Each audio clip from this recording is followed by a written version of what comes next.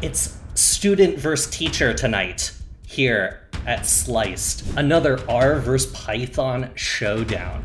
Who will reign supreme and who will be sliced? That was amazing. That was rehearsed. That was great. Landon Pixel is in his final year at Texas A&M. He's extremely, it seems like he's very competitive, but he's also very advanced in terms of his knowledge in modeling and data science. He seems very confident in his abilities, even as his career is just beginning. Whereas NC Champs, Kyle, he's been a teacher, he's held different jobs as a data analyst and data scientist, and he's a data scientist now. So the data set is a data set on beer reviews. So this is actually somewhat of an infamous Kaggle data set. Someone scraped all this data from Beer Advocate, and they ended up putting this data set on Kaggle. We use that to make a beer recommender. If you like a certain profile of beer, then we can recommend, or the model would recommend a certain, like, you know, here are the beers that you should try, but here are also the beers that you should probably avoid. What we're doing tonight is they're gonna have all these ratings from all these different beers and breweries. We've taken out one of the breweries, and we've taken out the reviews for that brewery specific to all these different reviewers, and they're trying to predict what all the reviewers are going to rate these beers based off how they've reviewed other beers. I asked Meg, like, what brewery should we hold out? And she got to pick. So what brewery was that, Meg? Yeah, the brewery that I picked is S0E2, which is a brewery that is very near and dear to my heart. It's based in Minneapolis, or the Twin Cities, Minnesota, which is where I'm from. Here we go. All right, let's take a look, y'all. This is R, so I am guessing this is... This is Kyle. Or no, yes, this is Kyle that we're looking at. All console and all notebook, but no environment pane. Like, I mean, everyone knows, like, since I mostly work in notebooks, I usually don't have, like, a specific layout, quote unquote. It's just, like, give me the most minimal environment possible. Pixel has, it looks like, I see what he's done. So he took all the data frames and he put them into a dictionary. And now he has a reviewer's data frame, the SLICED data set that we were just talking about, the brewery and beer information data frame, and it looks like he might just be working with those data frames sort of independently right now. But one trick that and this isn't a golden feature, but maybe it should have been, one trick that they could do is if they join, and I tested the joins, so I know they work, if they just join all that together, they could have one giganto data frame. Looking at this R window is like going back in time. Yeah, this is very like as pseudo Vim or Nano or like Notepad++ as you can get, giving me very Sublime Text vibes here. I love the color scheme though. It's very like kind of like Frankenstein, like spooky Halloween colors. I don't know. Yeah, Halloween colors. That is good. Yeah. Pixel looks like he's trying to drop some features, maybe? Can't delete calls from sliced, lol. Lol, uh-oh. Is it ever a good sign if you type lol into a code comment? Well, the way that he's dropping, he's not putting access equals 1, so if he's trying to drop the column, then he's not dropping on the right axis right now. And so when you do a drop, you're trying to drop just like anything that has a particular value in a row. It's very not intuitive. It's like one of those like weird, not intuitive pandas things where like the default should be, I want to drop a column, not I want to drop a value in a row. And so setting axis equals 1 tends to be something that you always do with drop. The reason why it's set up in that way is because of the usage of axis. Axis equals 0, 1, or 2 is ubiquitous across a lot of the things in pandas, so that's sort of why it's designed the way it is. Also, incidentally, why dplyr is designed the way it is. Better than that. Wow. I'm kidding. Wow. Shots fired. Alright, let's take a look at Kyle, because it looks like he's headed towards the end of his model here. Oh my goodness. Oh my gosh, and I see ggplot. He's ready to go. The data visualization is upon us. Point plots, okay. This is looking not fantastic. How do you think he's feeling when he sees that? He's feeling like this is a fuck ton of noise.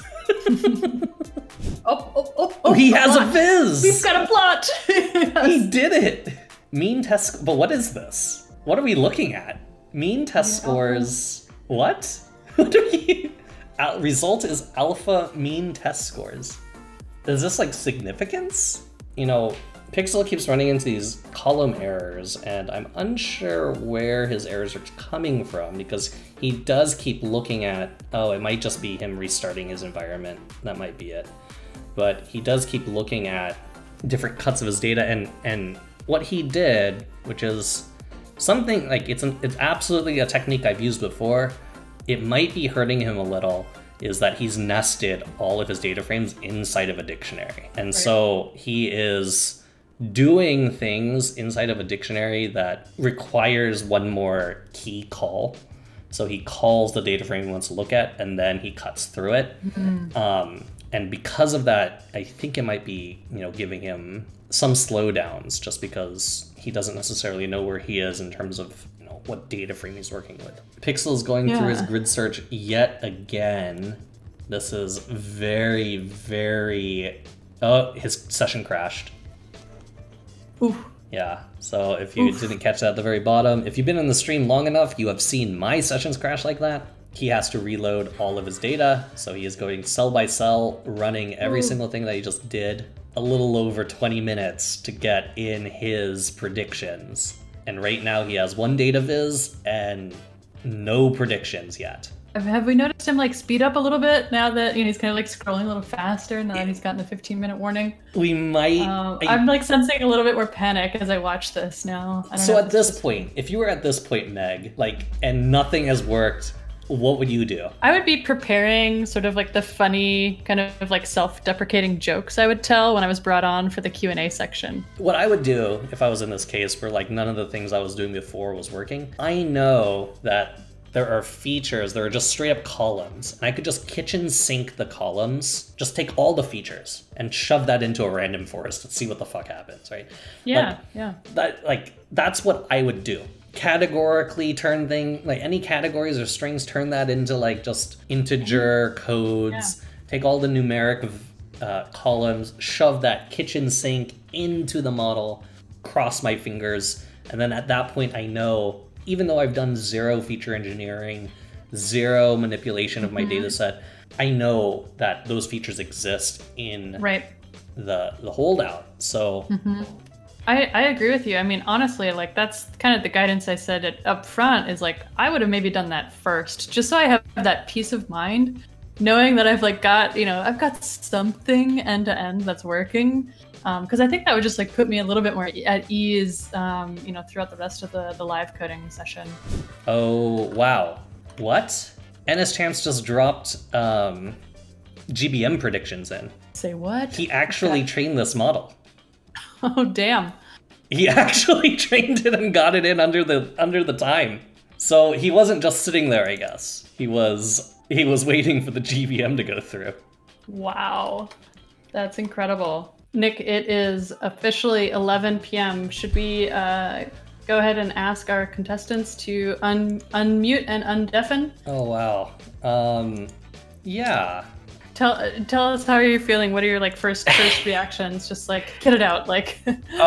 So halfway through, I kept thinking. Y'all know Star Wars Episode 1, right? You know the pod racing scene? Okay. You know where that one like pod racer just totally misfires from the start and just doesn't pick up whatsoever? Yeah. That's how I felt like this entire time.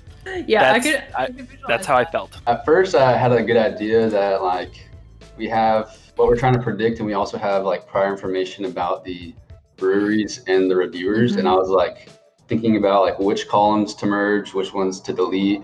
And I think I got like really hung up on that. And then I started to look towards visualization, and then I was just like, all right, time's getting short. let me just try to make a model. And then I started to get like a little bit nervous there.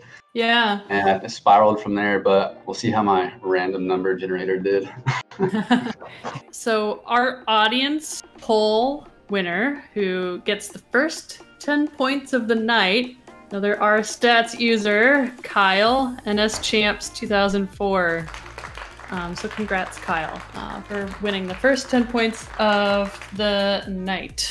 For the golden features, I don't believe anybody created a line plot with points. Our second golden feature was to actually use the reviewer data and use it for feature engineering in your model. That is also another golden feature that just was out of reach. The third golden feature is that we wanted you to beat Nick's benchmark when he played with this data. Our beat the benchmark is a RMSE of 0.3 or better. Yeah. Okay, 3, 2, 1, go. Oh wait, my screen's backwards. You can't. I'm like trying to. We'll fix it in prod, okay? Which I think we know what this means for the modeling portion, which is worth 30 points. Also, don't forget there's the last golden feature of beat the benchmark. So are you ready to reveal the final scores? To beat me, you have to beat 0.3 as well. So Kyle, you got an RMSE of 0.535. So Awesome. Pixel, you got RMSE of 1.034. That's not bad for RNG, dude. So this does mean, Pixel, you are sliced tonight. You have been sliced. I'm sorry, Pixel. A pleasure having both of you on. Excited to see what you guys are gonna do next week. So GG's to both of you. Yeah, thanks for doing this, guys. This was a lot of fun. Yeah. GG. It's a good game. Good Looking game. forward to Landed. seeing you next week. It's still anyone's game. If you win it in this next week, you're just right up there in the running with everyone else. There's still only 30 points to be given out for the best model. And data viz. Now that we can spread data viz across 4 people. All right, have a good night, y'all. Have a good night, chat.